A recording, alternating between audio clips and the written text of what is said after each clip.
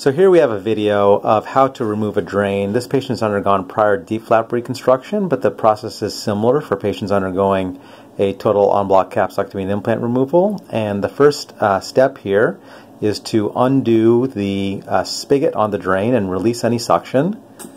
And there you can hear the drain removal and the release of negative suction. Step 2 is going to be to release the suture.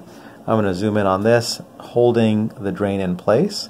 As you can see, it's kind of a loose suture that we intentionally tie. And then at this point, we'll begin the drain removal, and it's a slow, easy process to remove the drain. And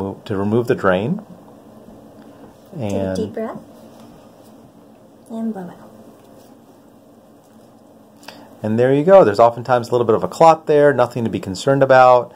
Sometimes the drains can be just a tad longer than that, but it makes no difference in terms of the process.